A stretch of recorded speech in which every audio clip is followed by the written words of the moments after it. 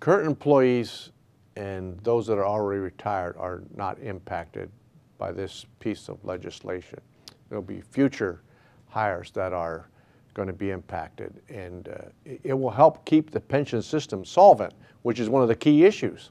Having come from the private sector 30 plus years, basically all 401k type plans, and I controlled my own plans, and I think that would be a huge benefit to a new employee. I'm going to control where I want to invest, what the risk tolerance is for what how I want to invest. So I think that would be a big plus. And it gets rid of that, or helps get rid of that huge financial burden of the management that we currently have with both PSERS and SERS. I'm going to use what Majority Leader Reid told us, and that it's not step all the way across the pond, we're stepping halfway. And that's a very big, important step. We got to cut the red ink that is flowing. And this bill does a significant advance in that area. No, we didn't address the unfunded liability.